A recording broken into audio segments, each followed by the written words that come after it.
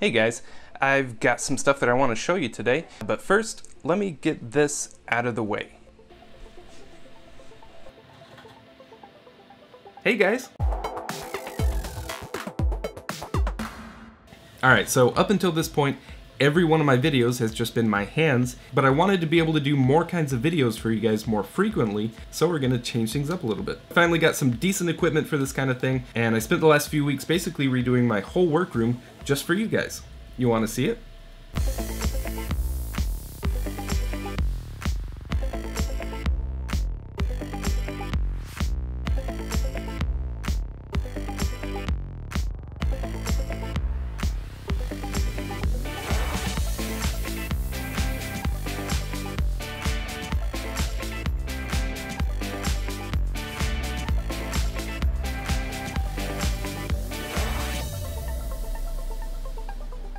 I'm pretty excited about that part. And yeah, this should open things up a little bit and make it so that I can do more kinds of videos for you guys that I haven't really been able to do before. Like today's video. One of the questions that I get asked most frequently is what equipment do I use when I make stuff, and what would I recommend for somebody getting into electronics or 3D printing. So I'm going to divide this up into two videos. This one is going to be about my soldering setup and tools and accessories that I recommend for anybody getting into electronics. And then the next one, hopefully in a week or two, will be about my 3D printers, things that I like and don't like about each one of them, and that kind of stuff. And like it says in the title, Amanda over at QuadHands has been really generous. She's given me 2 sets of their helping hands to give away to you guys. They make some of the nicest and most sturdy helping hands that I've ever used. So I'm really excited to give those away, and a big thank you to them for that. So here in a few minutes, I'll show those to you guys and I'll tell you how you can win one. Alright, now before I start, you can probably tell I don't sound very good. Right after I started making this video, I came down with a cold, but even though I sound terrible, I feel a lot better, so we're gonna keep going. Also, all the tools and accessories that I'm gonna show you today, there should be an Amazon link in the description. Alright, so if you're just getting into electronics, then it won't be very long before you're gonna find yourself needing a soldering iron. I always see at least a couple people in the comments asking if there's any way to do the projects that I'm showing without soldering. And it's true that you can do a lot of cool stuff and some prototyping with breadboards, but you're gonna hit a wall pretty quickly if you ever want to put that inside of a case and have a nice finished end product like a Game Boy Zero or something else. In fact, even the nicest, most plug-and-play all-in-one boards for the Game Boy Zero, like Kite's latest board, which, by the way, I'll have a video for that soon, so keep an eye out for that, they still require a little bit of soldering. So here are 2 features that you absolutely need to make sure that you get when you go to buy a soldering iron. The first is adjustable temperature. Depending on what kind of components you're working with, how fragile they are, and what type of solder you're using, you're going to want to be able to turn the temperature up and down in different situations. A lot of the really cheap ones don't have this. They'll just have a wattage specified on them, and the soldering iron is just kind of stuck at the temperature that it heats up to. The other feature is interchangeable tips. The tip of your soldering iron is going to wear out eventually, either sooner or later depending on how well you take care of it and what you're doing with it. Additionally, just like with adjusting the temperature, it can be really nice to be able to change out the size and shape of your soldering iron tip depending on what you're working on. So you can go anywhere from a few dollars all the way up to a few $100s on a soldering iron. I don't necessarily recommend going to either extreme, and there are several popular brands out there that tend to have both those features on most of their soldering irons. 2 big ones are Hakko and Weller. They tend to be a little bit on the pricier side, but they also tend to have a lot of nicer features that the cheaper ones don't have, like automatic shutoff and some other things like that. Alright, so with all that said, this is the soldering station that I've been using for the last year and a half or so. I've been really happy with it, and I know that a few other people on the forums have been using it as well. It has the 2 features that I mentioned on it, and the tips are actually compatible with Hakko brand tips, but it also has this hot air rework gun attached to it, which I didn't think that I'd use very much, but I use this thing all the time. It's especially handy for stripping down Raspberry Pis. So like removing the USB port, HDMI port, stuff like that, to make it smaller so that it can fit inside projects easier. You can get it for between $50 and $60, so not bad at all, and you get a lot of bang for your buck. Okay, so you might be wondering why I didn't put something like a multimeter at number 2. But if you don't have something to hold whatever you're soldering while you're working on it, you're gonna have a bad time. So number 2 is a set of helping hands. And like everything else, you can go really cheap or kind of expensive. But in this case, if you're just getting into the hobby, you don't want to spend a lot of money, there's not a lot of risk in going really cheap. In fact, this is the set that I used for a number of years. I used it in several of the first videos that I did. It's not very sturdy, it feels pretty cheap, but it is pretty cheap. And it'll actually get you pretty far if you're trying to save some money. A step up from that is these guys from Hobby Creek. I've been using these for about the last year or so, and it's a pretty big step up in terms of quality. They're much more flexible and easier to adjust. clips. I like the clips a lot better as well. They have these nice silicone tips on them that won't melt if you're soldering something right next to them. You can get it for like 18 bucks. It doesn't have a base on it, but it does have a really strong magnet. So for a couple of bucks, you can go to Walmart and get a 2.5 pound weight, and it sticks really well to it and it's nice and sturdy. So the whole setup is under 20 bucks. A pretty big step up from both of those is this set from QuadHands. I showed this in one of my recent videos and it's really grown on me. I wasn't sure about it at first, but the more I used it, the more I appreciated how sturdy it is. It's got this really thick base. It's like a 1/4 of an inch thick. And then it's got these huge rubber feet on it. It's just ridiculous. The arms are nice and sturdy. In fact, even just to get them to rotate, you have to sort of unlock them, rotate them, and then lock them into place. So even if you're working with something heavy, it's going to stay exactly where you put it.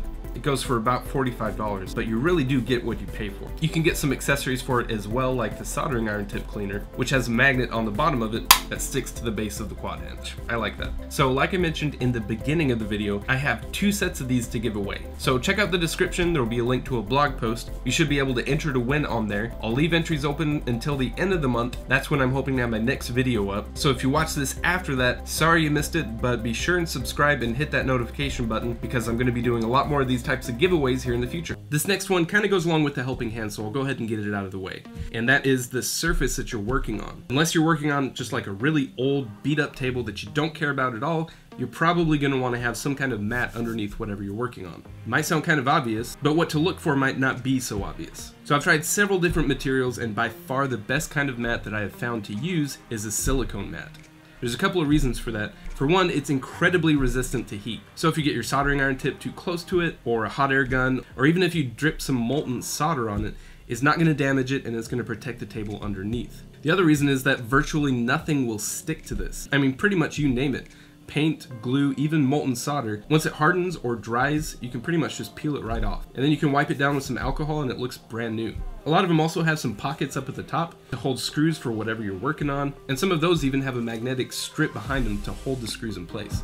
So yeah, these kinds of mats are just awesome. Alright, so sort of the last bigger item that I'd recommend getting right off the bat is a multimeter. Now, believe it or not, this is actually something that you can get away with using a cheaper one, and it'll get you pretty far. In fact, I used a dirt cheap one for a number of years before upgrading recently. I'll tell you why I upgraded here in just a minute. But the things that you'll be using it for are measuring voltage, current, resistance, and checking continuity. And continuity is just a fancy way of saying checking that 2 points on a board or that 2 wires are directly connected. So you can use that to check and make sure that all of the solder joints that you created are nice and solid. And pretty much any of them will be able to do those things for you. But the 2 things that I would recommend looking for when you're getting one are beeping on continuity check, which means that the multimeter just beeps whenever you find continuity between 2 points. That was actually the whole reason that I upgraded recently, because you can check continuity by setting your multimeter to resistance and then checking between 2 points, and when you see the resistance drop to 0, you know that you found continuity. That's how I'd been doing it for years, and it works just fine. But it can be kind of annoying for some situations because you have to position the probes and then you have to keep an eye on the screen to watch the resistance value. It can just be kind of a pain to do. So that's definitely a feature that I'd look for. The other feature is automatic scaling of the voltage that's displayed on the screen. A lot of the cheaper ones will require that you actually turn the knob to different positions depending on what voltage range you're going to measure. One like this one does that for you automatically, so it's just one less thing to worry about. Okay, so that's it for the really big things that I would recommend getting right off the bat if you're getting into electronics. Now we'll go through a few other smaller things that are still really nice to have on hand. So it's pretty much a guarantee that at some point you're going to need to remove solder from whatever you're working on, whether it be because you accidentally connected 2 things that you shouldn't have, maybe you dripped some solder onto it while you were working on something, or maybe you're removing components and you just want to remove the excess solder that's left over. Whatever the reason is, it's going to happen, and that's where these come in. This is a solder sucker, and you may have seen me use it in some previous videos. The way that it works is you heat up the solder that you're trying to remove, you push the plunger in, put the tip next to the solder, and push the button. Pretty simple. It's especially nice for uneven surfaces, like maybe a board with a lot of components on it and you just need to remove a blob of solder from somewhere. This is really good for that. And if you're trying to completely remove all the excess solder from a surface, this will get you about 80% of the way there. To get it completely clean, that's where this comes in. This is a desoldering braid, and again, you may have seen me use it in a previous video. It's basically just a stranded braid of copper wire. So you can press this up against whatever solder you're trying to remove, heat it up, and it will wick that solder up into itself. This is nice for removing virtually all of the excess solder from a surface. In fact, in the VMU build that I did recently, if you look carefully, you can see that I dripped some solder onto some of the button contacts. This is what I use to remove that solder and make it a nice smooth surface so you can't tell that it ever happened when you're pushing the buttons. So next, a couple of things to help you take care of the tip of your soldering iron. As you're using it, you'll need to clean the tip of your soldering iron periodically, as it accumulates some excess solder, maybe some burnt flux and things like that. So the best thing for doing that is one of these that I showed earlier.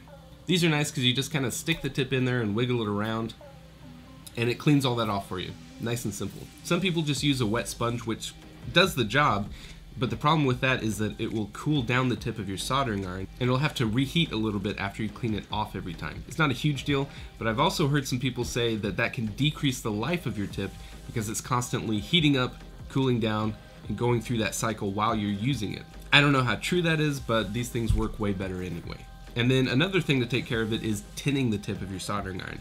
That basically just means putting a very thin layer of solder across the whole tip. So that can make it a lot easier to work with it, but it can also make it last a lot longer if you remember to do that every time that you're done using it. You don't need anything special to do this per se. There are a lot of good videos out there for how to do that. But if you're lazy like I am, this stuff is fantastic. Just like with this, you just kind of stick it in there and it'll tin it for you. Nice and easy. And then the last one might kind of surprise you because it might have sounded like I was putting it down a little bit earlier, but one thing that's really handy to have on hand is a breadboard. It's basically just a grid of connected columns and rows of pinholes. So if you're prototyping something, if you're trying to figure out how something is going to be arranged, you can do it on a breadboard first before you make it permanent with solder. This is also one of the best ways to just start tinkering around with Arduino and Raspberry Pi and making them interact with things like buttons and LEDs. So really handy to have a couple of these on hand. Alright guys, well I think that about does it. Like I said, this video is more geared towards people just getting into this hobby. So if that's you, then I hope this helps you get started. And if that's not you, then thanks for watching anyway. I'd love to hear what you guys think in the comments. Is there anything that I missed? Are there tools and accessories that you definitely recommend people get right off the bat? Also let me know if there are any videos or tutorials or projects that you'd like to see me tackle. Be sure to visit the link in the description where you can enter to win a set of QuadHands, and again, a big thank you to them for making that happen.